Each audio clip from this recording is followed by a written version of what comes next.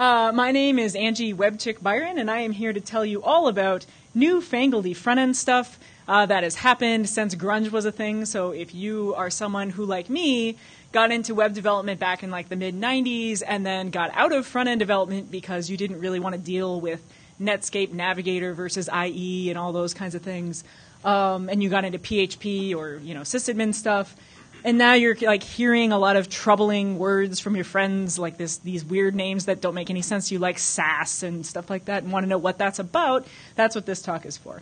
A little bit about me. I said my name already. I'm a core committer for Drupal core, so I work with Dries in the office of the CTO at Acquia, and my job is to basically make the community go and make awesome things happen. And I originally got started in Drupal as a Google Summer of Code student back in 2005, and my 9-year anniversary with the community was actually yesterday. So that was when I created it. Yeah!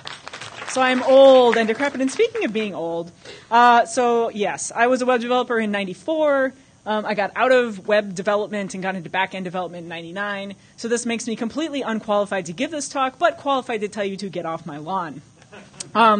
So why I'm giving this talk, as I mentioned, I got a little bit nervous, kind of got that sinking feeling, like my skills were falling out of date and there's all this new stuff that I didn't know about.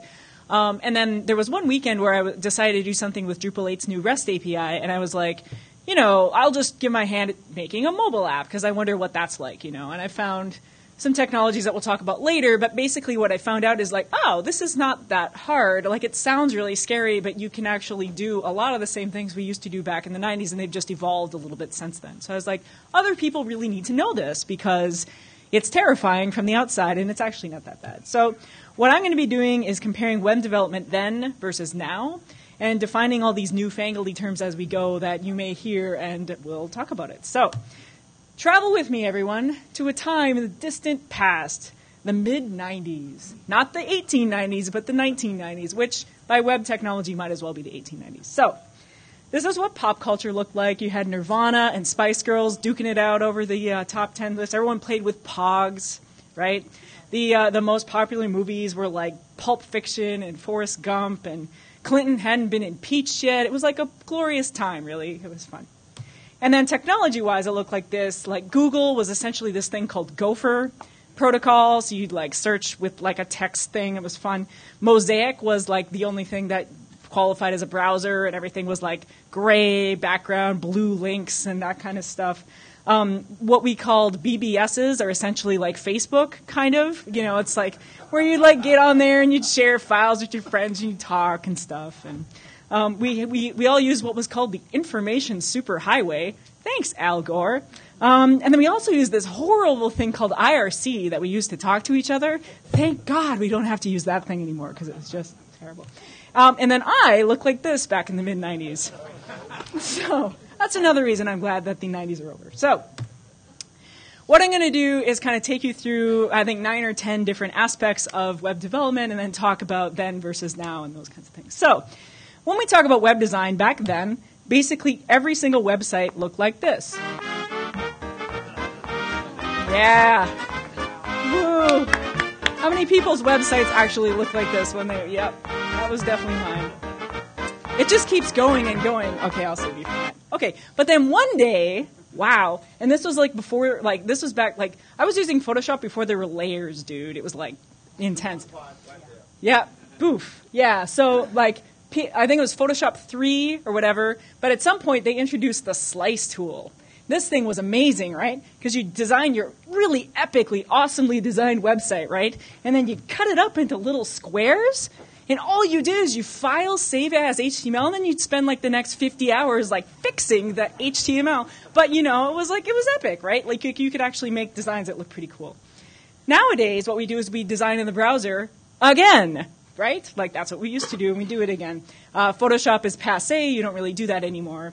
But in order to make the designs of the browser again look a lot better than they did back in our day, they use a couple of different techniques. So one that I came across was called style tiles, What this effectively is doing is almost like making like fabric swatches for your website. So you say like, here's what a heading style looks like, here's what these kinds of things look like, and rather than like getting pixel perfect mock-ups on every single page and what it's supposed to look like and then having to make that match in IE and stuff like that, instead what you do is you give them the idea of what the website's going to look like, and then it all comes together when the actual finished product is made. So you can get client sign-off on the smaller design pieces rather than like the whole entire thing. And then a lot of people reference something called Pattern Lab, which is an example of creating like a sort of like a style component guide. So you pick out what are the site colors of your components, how are bulleted lists going to look, all this kind of stuff. So when people are designing the elements on the website, they just kind of copy and paste from this one type of thing. So that was pretty cool. And I just wanted to point that out. Markup then versus now. So back then, these were the biggest techniques in markup at the time. Actually, who can tell me what that is? Non-breaking space, that's right. So that was when you needed a little bit of white space, but like, you know, you just like put 30 of those together and you were good to go. How about this? What's that? Oh, there's groaning, I know. This was called a spacer GIF. So you could have a transparent image that like spanned like 40 columns or whatever to give you just exactly the pixel perfect thing that you needed. Did a lot with frames. We did a lot with tags like center and things to give you alignment. There was the blink tag. Watch this. Oh, yes. Yeah. And then our good friend, who can never be, hey, what's going on here? Oh, no. Oh, was it doing that? Oh, I don't see it here. Okay, awesome. So, yes, I should look at the right place. Yeah, there we go. Marquee. That was the epitome of markup technique back then. So now we use this thing called HTML5. And HTML5 is kind of interesting because, you know, there was a movement for a while to do XHTML, which was like uber, like anal, like close all things and put the quotes everywhere and stuff like that. HTML5 actually almost in some ways gets us back to the HTML we were writing back then because it's actually more permissive for the types of code that you write because their main goal is to make this stuff work across all browsers equally. So they have the browser vendors involved talking about, like, what do you actually need to define a doc type? And they're like, I don't know, we just look for something that says doc type in it. They're like, perfect, so that's the spec. And so they've been doing a lot of this kind of work. And so what we get out of that is we get some new HTML tags to give us more semantic structure, so things like the header, nav, article, aside. This is all stuff you'll find out of the box in Drupal 8, and it's something that you can also download in base themes in Drupal 7.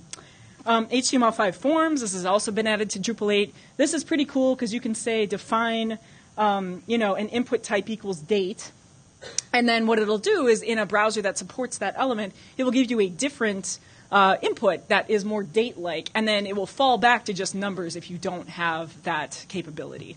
So everything that they're doing in HTML5 is designed with backwards compatibility in mind. So you just get an enhanced experience if your browser supports it. And fortunately, I think all mobile browsers support it, or at least all modern mobile browsers support it. So this has been a big enabler, and not making mobile browsers like have to click into other keyboards and stuff like that, trying to make it really fast. So this is also in Drupal 8. Multimedia support. So back then you had like your object tag to pull in your Swift file, and then you had to do embed because Netscape supported embed, and IE was object. I don't remember anymore because this is why I left this world. Anyway, now they have tags like video and audio, and I think you still have to do that stuff as fallback, but where things are going is building multimedia support directly into the HTML language itself, which is pretty awesome. HTML5 also has all this other stuff, so you can actually do things like graphic manipulation in HTML5, geolocation, trying to figure out where people are and incorporating that into your web applications. Like, it's actually getting really, really cool. And tying the web back together is pretty awesome. A couple of things that are in Drupal 8 that might be worth following on is one is called Modernizer. What Modernizer lets you do is do kind of like HTML5 feature detection. So you can say, hey, if this browser supports RGBA colors, then do this, otherwise do that thing. And it supports it in both CSS and JavaScript. And then for browsers that don't support HTML5, there's a shiv, also called a shim, which I was really confused about, but apparently the only difference is one has a V and one has an M. There you go, front-end code. It hasn't gotten any saner. So what that does is that like backfills, or they call polyfill, the old HTML5 features into less capable browsers. I also heard mention of this thing called HTML5 boilerplate. It's sort of a suite of things about frameworks. There's a lot of framework talk that we'll be doing in here, and what that thing does is basically get you started with like kind of just a basic template that's got all the HTML5 stuff in it, a couple of external libraries to like Modernizer to help you work better. And it's just kind of a place to start rebuilding your web applications. If you are a front-end developer, you don't need crap like this, but people like me really need it because we have been out of it for a while and we don't know where to start. Let's talk about styling then and now. Back then, we had 256 colors to work with. So we had this thing called, what's the D word? Dithering. Thank you. Yes, dithering. So you had to like be very careful about using web-safe colors, and then there was these awesome graphics programs like Kai's Power Tools. You could like make page curls and stuff like. It was epic, let me tell you. And we wrote a lot of code like this, where it was like body, background color, in every single HTML file, because of course back then we did a page-centric model. And so we had the about page and the contact page, and we'd have all this code everywhere. But if you ever wanted to change that, like say I don't want the background color to be black anymore, now I want it to be fuchsia, you had to do that in 3 different places times a billion, or how many pages you had. So, and then for a while we used this thing called server-side includes, which is kind of similar. PHP and stuff evolved around this, but it was basically like just include something called header.html that has all that stuff, and then do that from every page. So it improved things a little bit. But the real big, revolution was when CSS came out, right? Because then you could do stuff like just a styles.css where you put all of your colors and your background things and stuff, reference that from each file, and then you separate your presentation from your markup, which is a good thing to do.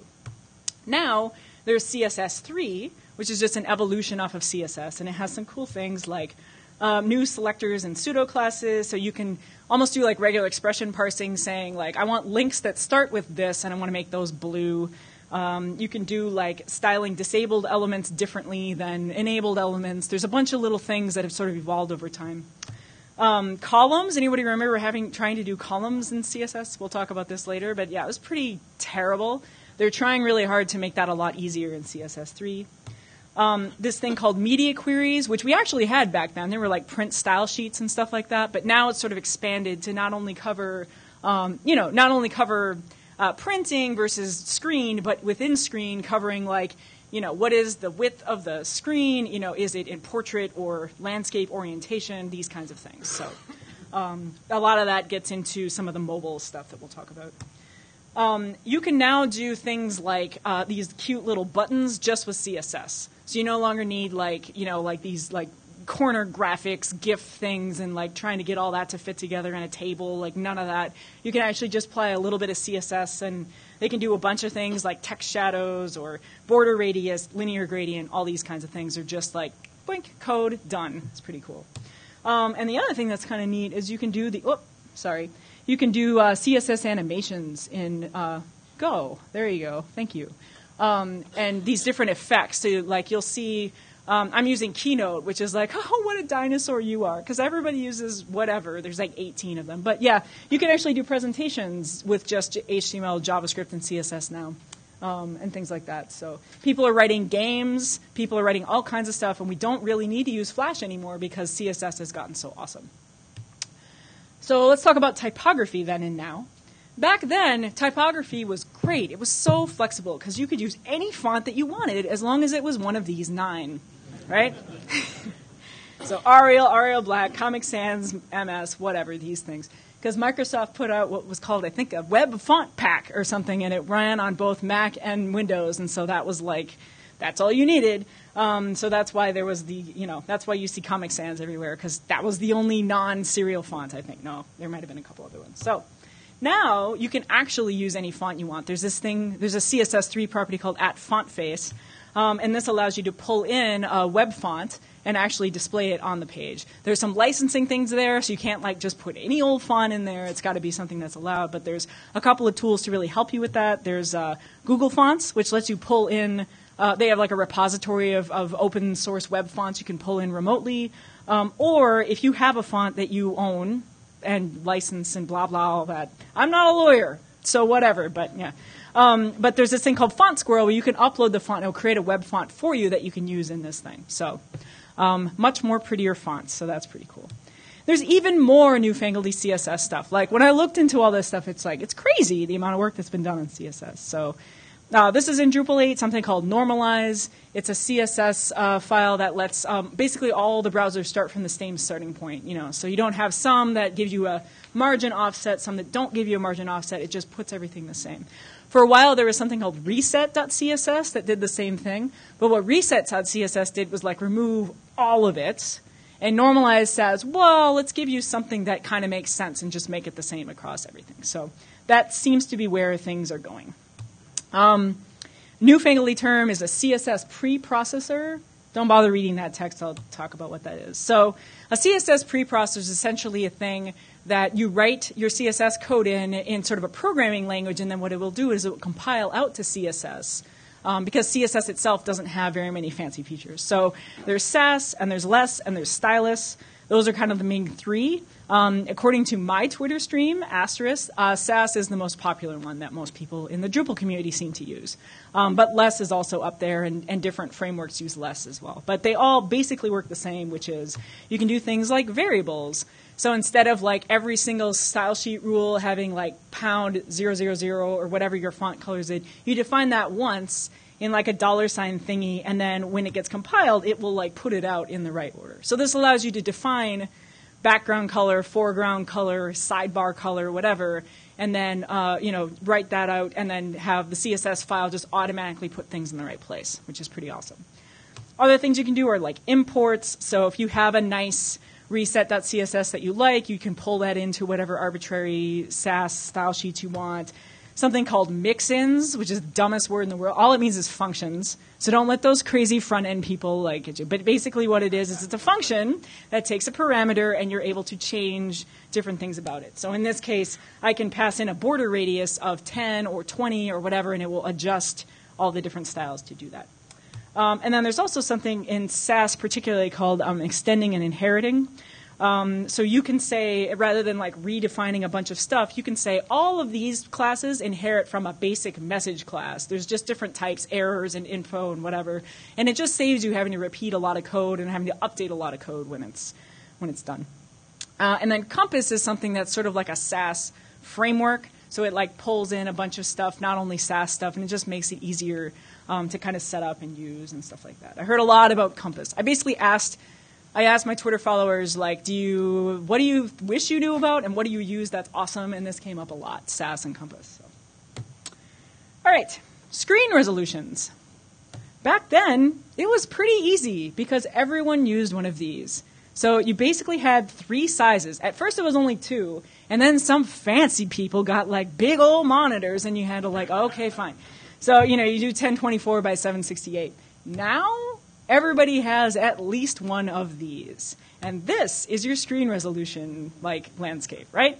No. So, what do people do about that? So back then what we did is there was a choice between fixed layout and fluid layout. And fixed would be hard-coded pixel sizes, and then what would happen if you were on a big monitor is you just get more background. But the stuff in the middle would stay the same size, regardless of how big the screen went. A fluid width was defined in pixels, and the way the pixels would expand and contract is from ratio size, it would always look the same, but then the difference in between the steps would be, it would get fatter, and then you'd all of a sudden be reading text like this, because they didn't really account for it. So it was kind of a mess. Now, it's still a mess, but there's basically 2 techniques that people use.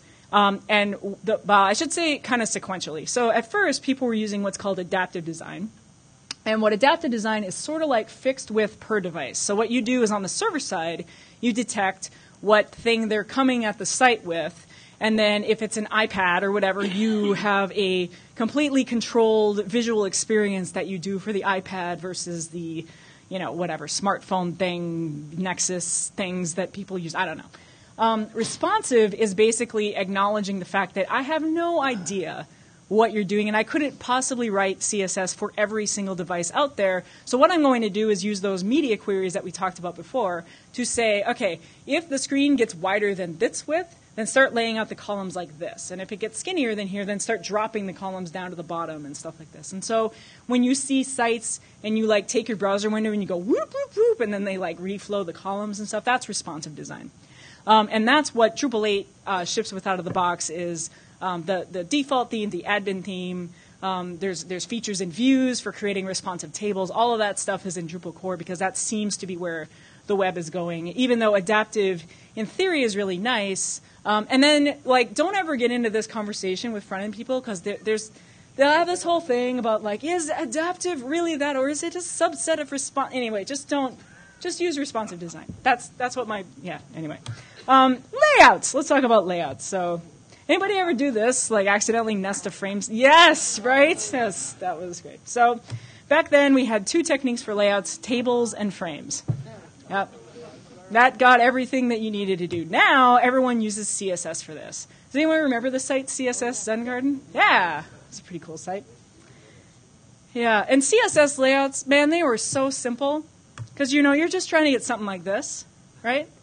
And you're like, man, in the old days, I'd have to write this horrible code. God, it was awful. I had to write a table tag and a table row, and there'd be columns, just awful. With CSS, I can write awesome semantic code like this, right? And it's like left nav, top. Oh, that's brilliant. Except that you have to write 500 effing lines of code like this to make the friggin' thing work. So this is what got me out of front-end development. Now, people use what are called grid systems, which is actually an old idea in graphic design, but they've adapted it to the web. And so essentially what you do, and different frameworks work different ways. There's ones that do like, put a special class on it to say it's a column 12 or something like that. But you essentially tell the blocks, elements on your page, how many columns they should span and sometimes how many rows they should span and stuff like that. It's actually a lot more organized and streamlined. I heard a lot about Singularity as a grid framework. I had heard of ones of like 960, but like everyone's like, nobody uses that crap anymore. So apparently Singularity is a thing. What are other grid frameworks? Any front-enders have suggestions? ZenGrids is good. Suzy, I've heard of that one. Okay.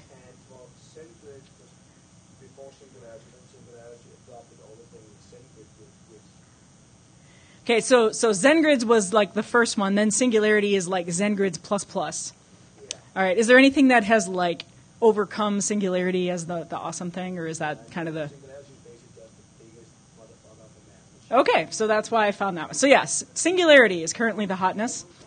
And then there's a lot of people who like said, no, we don't just need a grid framework, and we don't just need a preprocessor and all this kind of stuff. Let's actually start making CSS frameworks.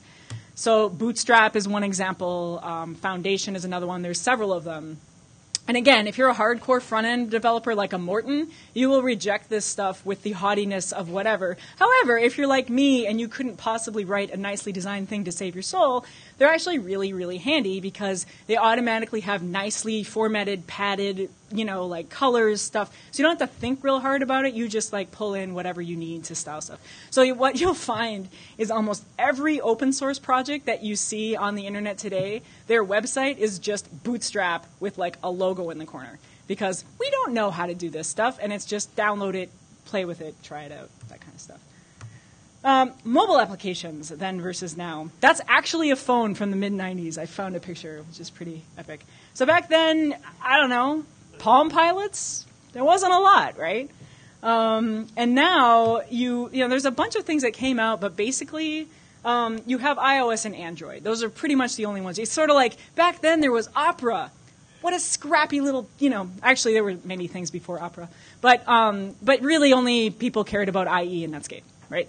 So it's the same type of deal, iOS and Android. And if you want to write an iOS app or an Android app, you get to choose between Objective-C, which is all of the awesomeness of C, or Java, which will make you want to shoot yourself in the face. So yeah, those are your options. Although, I will say, just yesterday, iOS released this thing called Swift. I looked at it a little bit, but it's basically like Objective-C with a little bit less syntax, but it's still C. You know what I mean? It's like, you need to be like a hardcore programmer kind of person, which makes me want to go like this because I took a Java course in school and I didn't like it and I don't want to go back there again. So The great thing is there's this thing called PhoneGap, or the open source project behind it is called the Apache Cordova. And what it lets you do is write mobile apps in JavaScript, HTML, CSS, the stuff you already know, and just compile it out to, it's like platform agnostic. You can compile it out to Android or iOS or whatever you want. And that is pretty cool because, this is kind of, things are going this way. There's kind of this interesting tension right now because native mobile apps versus just writing HTML5 websites that look really good and everything. And it's an interesting counterbalance because for non-technical people, way easier for them to go to the App Store and search for something and download a thing and then see a little icon for it. So even though I would certainly love for everything to go to HTML5 and kind of open web standards, a lot of stuff is nevertheless still heading in the custom app direction. Scripting then versus now. I love this image. It's a huge frig-off book like this thick called JavaScript, and then there's like a tiny little book sitting on top of it called JavaScript, the good parts. That about sums up my feelings. All right, so here's some stuff. I'm going to kind of fire hose some stuff, but back then we did this kind of raw DOM manipulation. Does anybody remember writing code like this?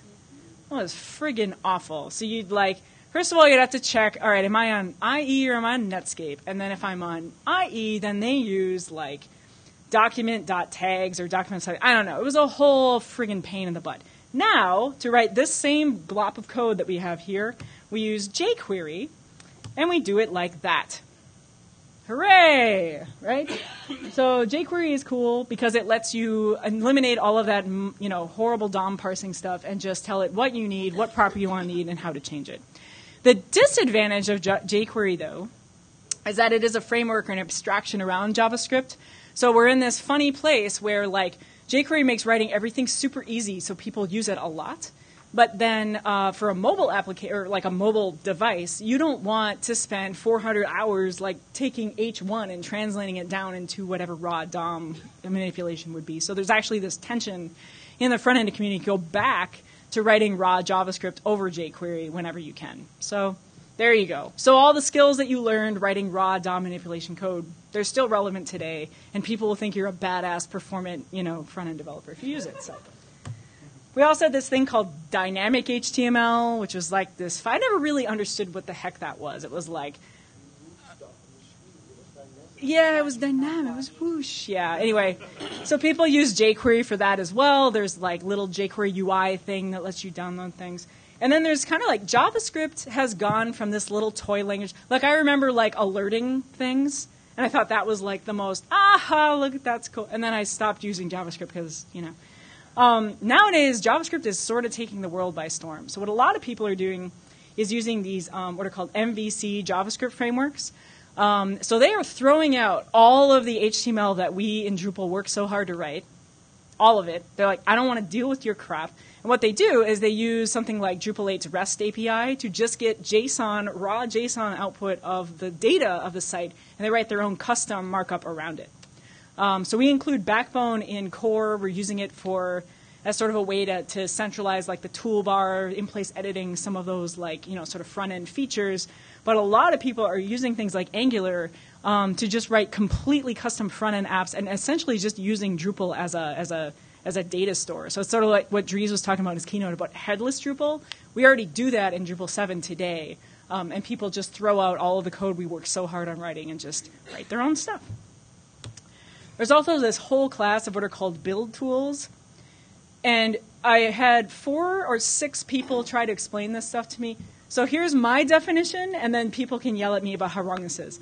My definition is it's kind of like drush make for front-end stuff, okay? So it's you say, I want to pull in this CSS and this JavaScript library and this and this and this and this, and you run a thing, and it will package it all up for you so you don't have to manually get all that stuff together. Was that kind of accurate? Yes, I'm getting thumbs up. Awesome. And then I wanted to also talk about a couple of things that are coming soon. So there's web components is this thing, which is, I don't know what a shadow DOM is, but it sounds awesome. It's just I think what it is it's a way to write your own thing that is taking over the page, or I don't actually know. And then also ECMAScript 6, which is the precursor or the successor of JavaScript, whatever we use now. Anyway, and that has some new features as well. Yeah. So those are what I researched and what I found, and I'm curious to hear from people in the room, like, are there other things that you guys have come across recently that have either made your life awesome or, like, remind you of horrible things that you used to do back then? Anyone? Otherwise, this is going to be a quick talk, which I'm happy to let you all go early. Okay. So I covered every single awesome thing in front-end development? Yes! All right. So everyone can go there. That's awesome. Yeah, that's a good point. So, one thing that's different about front-end development today is that SASS stuff I was talking about, which is, pretty cool and everything. SASS requires you to run Ruby in order to do that compilation from the $ thingies to the RIS thing. Yep, and Node.js to run the grunt. Node.js is interesting because that is JavaScript for both the server side and the front end code. So basically, if you know PHP, you're the new COBOL programmers. Great, yeah. I know that hits too close to home, honestly. Yeah. Visual Basic, yes. Visual Basic is all right, yeah. So the difference between SASS and Less is that Less does this all in JavaScript, so you don't need external tools for that kind of stuff, but SASS, you have to use stuff. But it's interesting because a lot more front-end developers are familiar with these kind of command line tools like npm install and stuff like that. So we used to, in Drupal, think of front-end developers as like these poor, timid little people. We have to protect them from themselves. So let's add 30 wrapper divs and, a bunch of classes so that they can figure it out. And it's really moving more into the direction where like front-end developers are becoming like developers, and just in different languages and with different tool sets and stuff like that. So it'll be interesting. Morton, did you want to talk a little bit about your theme initiative for markup? And I'll take some questions. First of all, I'm wearing my American socks today to honor all of the American developers who have pissed my life off the last 7 years in Drupal. One of the new things that now Angie has one of them figured out, oh, wait, front-end development is actually complicated. One of the things we have figured out is if you come into Drupal 7 today, you're going to go, what theme should I use? And then 20 people are going to yell at you and tell you what kind of theme you're going to use. And one of the reasons for that is that Drupal 7 built up a way of theming that was based on, hey, themer, we're going to protect you from the code, and we're going to give you this, and you're going to have some class names and do it. And then a lot of us came in and rewrote the whole theme engine in all kinds of ways. So we ended up, instead of using our time together and building stuff, we built each of our own system. I'm one of them, and I'm today not proud of it. It's kind of dumb. So for the last 2 years, we have been busting hard to get Drupal 8, figuring out what Drupal 8 should do. We're changing the theme system, theme layer, and all that. Twig, yoo-hoo. That does not solve the basic problem we have, and that is if we don't sit down as front-enders and actually figure out what it is that we want to do. So when next time Angie comes in, she only has to learn Ruby and Node.js and figure out how grunt works and setting all that up, and then she can build her theme. There's a whole ton of stuff that, as you can see now, we're going to have in. We need to figure out how we get that into Drupal 8 from the get-go. So when you guys who's not comfortable about doing all this front-end stuff, we're not just going to drop you out in the middle of the water. So during this DrupalCon, we are going to figure out, we're taking all the theme leaders, whatever we call themselves, those of us who have been yelling too loud, and we're going to sit down in the room and figure out, make a plan, make a strategy for it. And we really need input on it, honestly. So if you meet me at some place, especially at a bar, and have opinions on this, or have like, hey, this is the issue I stopped into, because what we have been done differently in Drupal 8 is we got asked very early on what we wanted. That was how we ended up with Twig. And if you want to know how all that Drupal 8 stuff is going to work, come to my session tomorrow at 4 o'clock, where we're running a 2-hour talk around Drupal 8 and all the new fun stuff there is, and how many good things we have built in. So if you're nervous about how Drupal 8 works from a front-end perspective, you will not be that. If you're running a company that does Drupal front-end training, I'm sorry, we're going to make it so easy you don't have any classes to run. And that's kind of the basic point. So that was just that plug-in. So we're actually trying to make a strategy now for the front end, trying to figure out a way to make it work. So at least us front-enders are agreeing on it, and so we can move forward. So we're actually beginning to act a little bit like developers, and I'm not so happy about that, but it kind of needs to happen. Awesome. So bottom line is, if you want to get involved in that initiative, come talk to Morten on Friday at the Sprint. So that is my talk. I apologize. I had like 95 slides, and I was like, there is no way I'm going to get through that in an hour, and I got through it in half an hour. It helps if you talk really fast. So,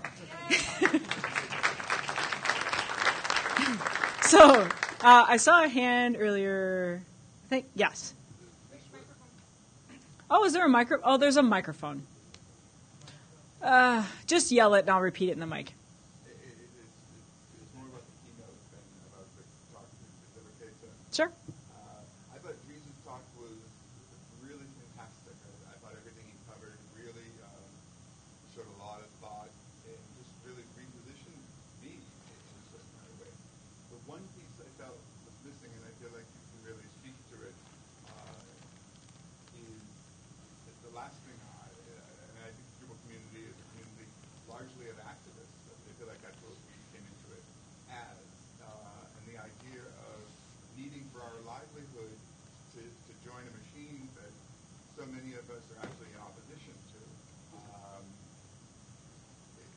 In the way that he brainstormed how Drupal can stay relevant and came up with, I think, a really, really brilliant answer. I think we need to also develop an answer to the question of how not to participate in this amalgamation of information that is centralized and exploited. And that's my question. I don't think that was a question, but it was a good statement. But yeah, so I think I'm going to try and repeat that, but it was very long. So the gist was that Dries' keynote this morning, which if you haven't checked it out, you should check it out online, was very powerful, and it painted this picture of where the web is going. And where the web is largely going is you have kind of like these companies like Google and Amazon and Facebook and whatever, amalgamating all of this data and amalgamating all of these services that they can push together in order to get, well, depending on your perspective, either really, really helpful or really, really creepy with your day-to-day life. So the question was, as a community of activists, which is what a lot of us in the Drupal community are, what can we do to fight that amalgamation and or at least like not get sucked up into it, where we can create like our own shadow DOM? Anyway, no, I'm just kidding. But anyway, and sort of like create our own space that sort of is like the anti that, where it still preserves the open web. Is that a fair summary? Yeah. It's tricky because I think, he hit on some things that, and I worked with Dries on that keynote, and it was funny because he had this theory going into it that's like, brands aren't going to like this. We'll get somebody to talk about how like, oh, it's horrible, Google taking over kind of thing, and then found out that was not true. Like, brands maybe necessarily don't love it, but they accept that, hey, it's the same as selling my phone into Best Buy or whatever, that kind of a thing. So I think what we do as web developers and like people who are also working on the future of the internet is, there's a number of different things. One is working on privacy technology, so things like Tor, things like alternative to stuff like Twitter and some of these centralized services. I think that's an area that we can be helpful with. I think we can be helpful with when Dries talked about integration. It's like making Drupal better integrated with those things. I think Drupal also has its power traditionally as a community building tool. And I think making Drupal websites that can bring the people working against this thing together and make us function more as a team and as a group when we're doing this kind of thing. I think we're in a world, though, where like it's not like Google is going to go away. I think the best thing that we can do is create open and free alternatives to things like Google. I get excited about...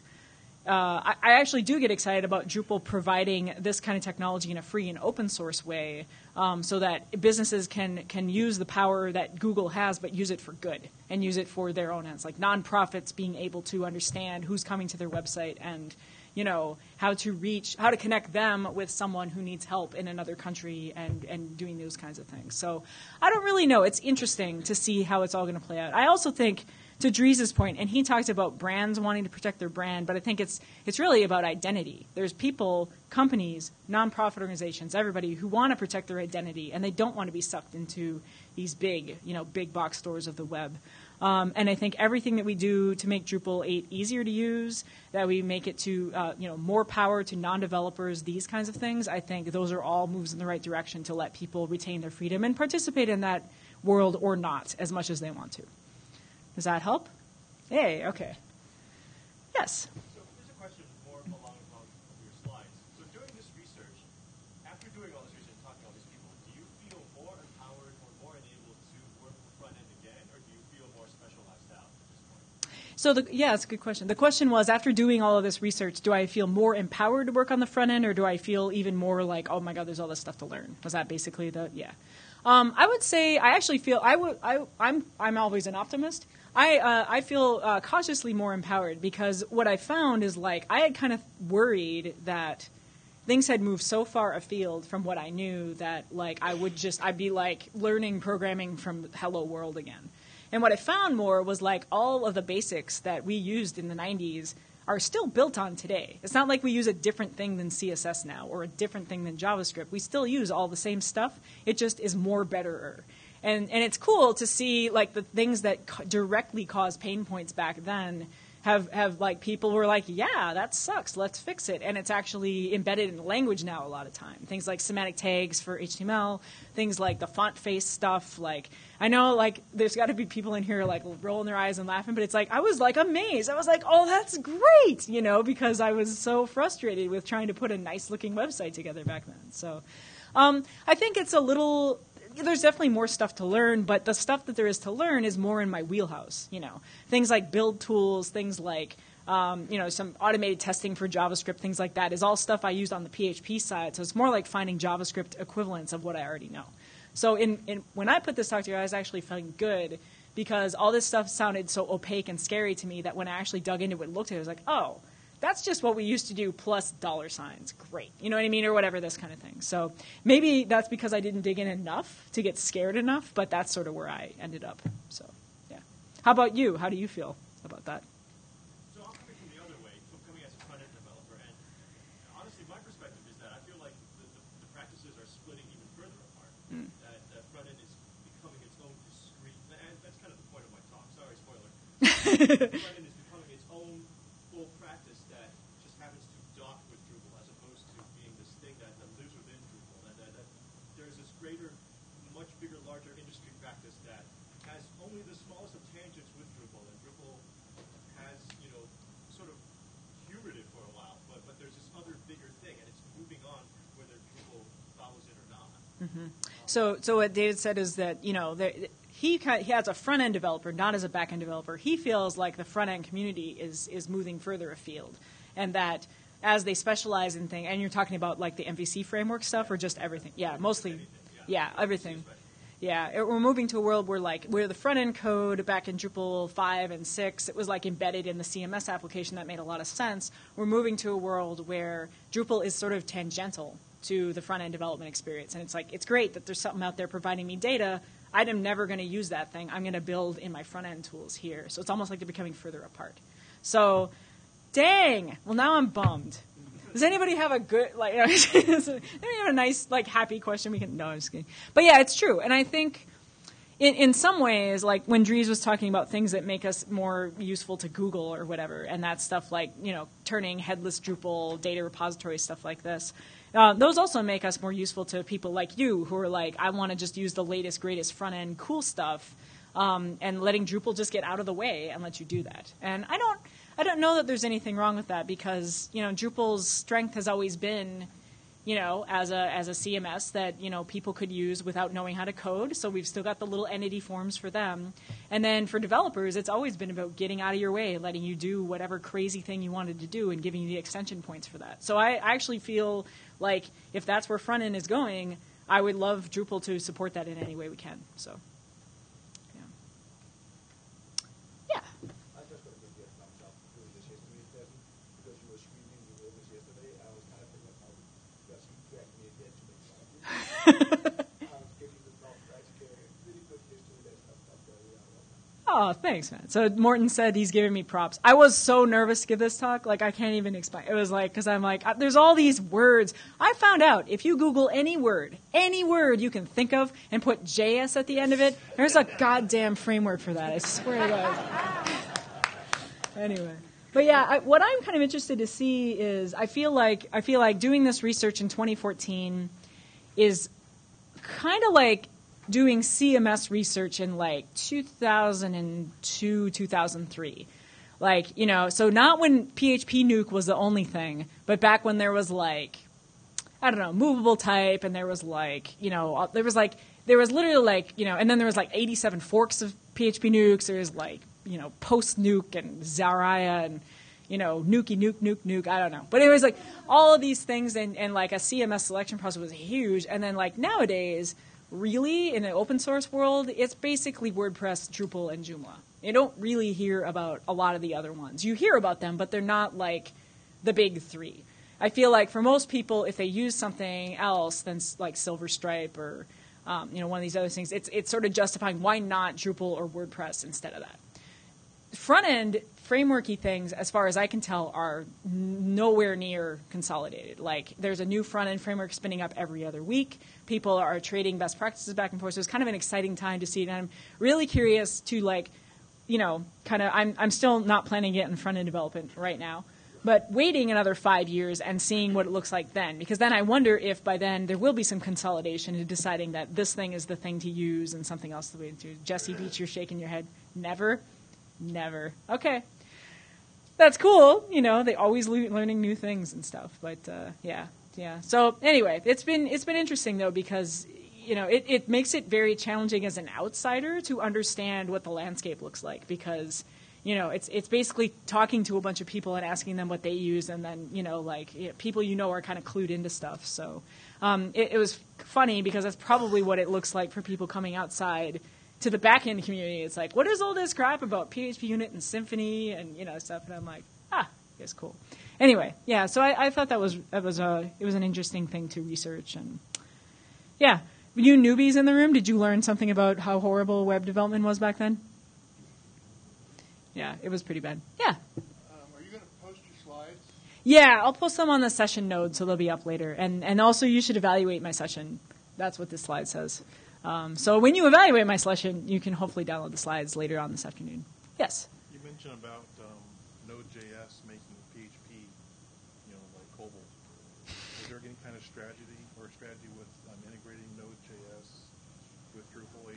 Yeah, that was a good question. So earlier I said it's kind of a combative thing where I said, like, if you're a PHP developer, it's the new COBOL because Node.js is JavaScript everywhere. That was like not alliteration. What's the thing when you like hyperbole? Yes, that was that. It's not actually that bad. And the Node.js community is so incredibly fragmented that it's really hard to find out what to use when. But I think it's interesting because the idea goes back to like .NET, right, or whatever. It was like learn one, or Java as well. It's like learn one language and then you can write it everywhere. That kind of thing. It's the same type of thing applied to front end code. But a lot of people are really excited about it. Because it's new, it's cool, it does what you need. You don't have to learn, like there's no mental separation between front end and back end. So the idea is really interesting. Drupal actually already does integrate with Node.js in a lot of ways. What Node.js is really good for is things like, say you're writing a chat room app. If you write that just in PHP, it's going to be really frustrating because every single time you post, you have to go back to the server and back to the server and back.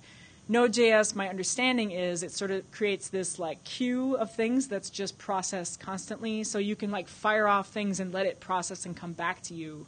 So I know there's chat room apps that are using Node.js. There's like a Node.js module that integrates with Node.js. So you can write the parts of your application that make sense to do in a quick front end language like that, but then still use PHP for your data storage and other kinds of things like that. So it's definitely worth checking out. It's really popular in the front end world, particularly for kind of package management and stuff like that. But I wouldn't actually get threatened as a front end developer because the tooling is not quite there yet and the maturity is not quite there yet. But it's definitely something to look at if you haven't dealt with JavaScript, since the only thing you can do is alert tags, if that makes sense. Well, actually, I use Node.js. Oh, you do use Node.js. Oh, awesome. I was wondering yeah. how it integrates with Drupal 8. Yeah. There's modules, and I'm not sure exactly what they're doing. If they're pulling out like, well, we could look. I think I have internet.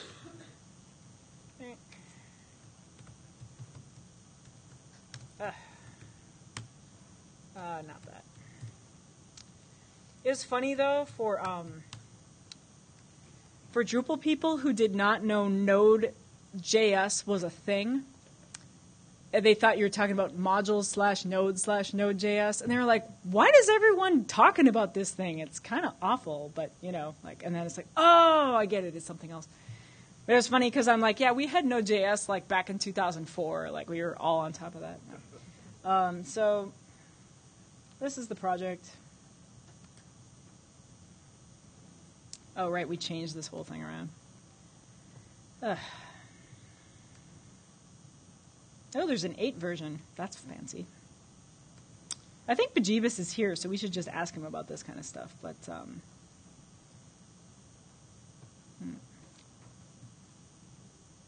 So it looks like what it's doing is creating an endpoint for the Node.js to talk to Drupal and like send it JSON information that it would then parse out into stuff happening on the screen. That is my 8-second read of the readme.txt and my translation of what it does. But they kind of coexist well. Say that again? They coexist well. They do coexist well, yeah. I mean, one of Drupal's biggest strengths is the ability to integrate with whatever. So like we have like MongoDB extensions, we have Node.js extensions, Oracle.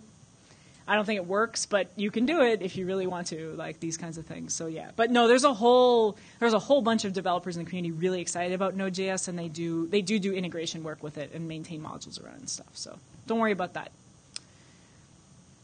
Any other things that I can help people with? Yes. Sorry, I didn't see. I have 2 questions for you. Yeah.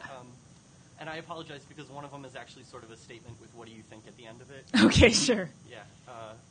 So the real question, the one that's actually a question is, it seems like a lot of the things you talked about are ways in which front-end development is becoming more like a programming language, right, with variables and loops and all that. Did you get the sense that, it also seems like while it's developing those concepts, it's diverging from pretty standard like programming, like mix in instead of function and so on.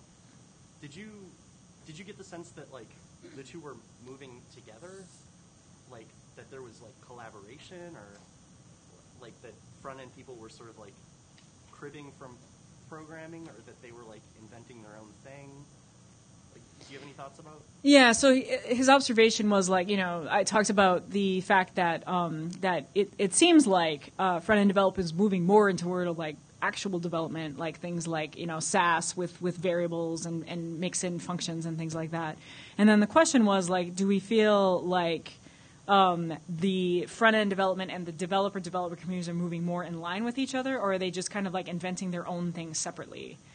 I don't feel like I have the context to answer that question. My gut feeling is it's kind of separate, that there's a lot of people. I see this a lot when I go to like Drupal Chicks meetups or whatever. There's a lot of people who consider themselves front-end developers or whatever, but not a real coder. And so I suspect that in a lot of cases, these are like the couple ones like the Pattern Lab thing. That was a collaboration between a front end designer and a back end developer, because the thing is actually like really crazy. It like has like static HTML generation tools and all this other stuff. But when you talk about SASS and mixins and stuff, I don't know enough about that part of the history.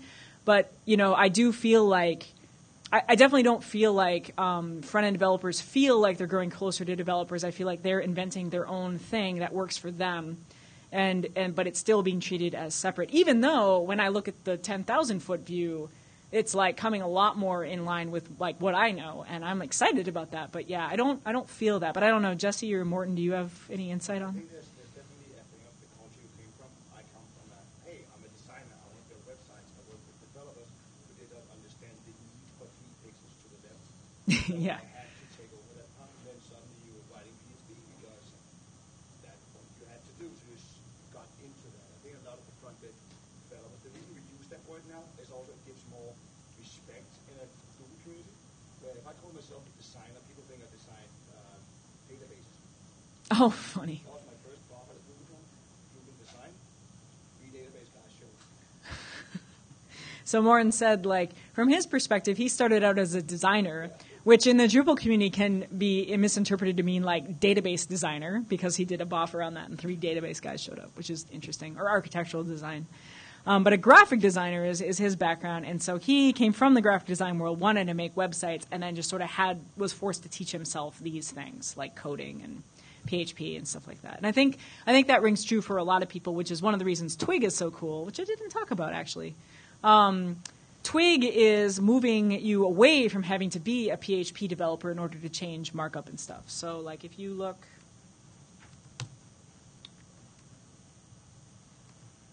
at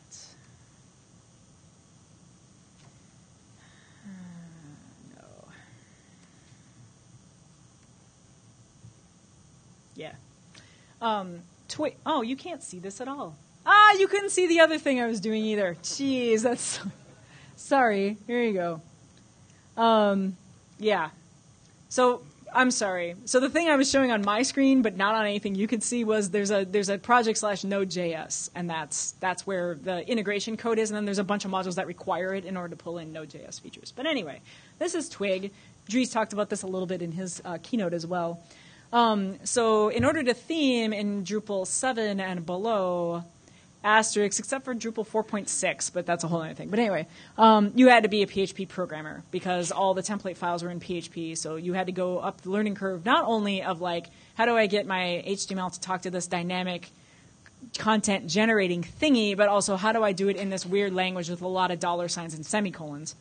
What Twig does is that it's an abstraction over that. So you still do the PHP in a module or in a theme preprocess function or something like that, but the actual template files are literally HTML plus a couple of these like special code formatting thingies, similar to Smarty or similar to Mustache or some of these other ones that you may have heard of. And the reason why I'm excited for that is it helps the next Morton, who is coming from a graphic design, I know how to make things in Dreamweaver type of deal, be a lot more proficient in doing that kind of thing without having to go up all of the learning curves in the world. So that's why Twig is kind of a big enabler. What we're hoping this can do is help bring in a lot more designers to the Drupal community because it eliminates that barrier. And it also eliminates the problem, not that anyone has ever seen a site that does this, but you go in to like fix someone's performance on their site and you find out their node.tpl.php has like 400 lines of SQL in it. Has anybody ever had that problem? Anyway, you can't do that anymore. Now you have to put that in a module or something where it belongs. So that's Twig, and it's sort of trying to keep people in whatever path they want to be comfortable in. So if they want to make the jump to a developer, that's totally fine. They can go into preprocess functions and start mucking around with things in there. But if all they want to do is add something so it's 3 pixels to the right, they can do it themselves. So that's kind of the gist. But you didn't actually answer the question, which was, do you feel like front-end developer and back-end developer are becoming more synonymous with one another, moving towards each other, or do you feel like they're in silos and not talking? I think they're way more talking now, especially in the community, that we have had enough front-enders to step up and take responsibility for the project, and I think that has changed a lot of the way we look at each other.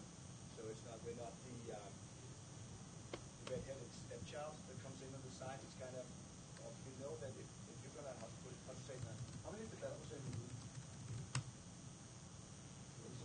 Sorry, developers in the room. Okay.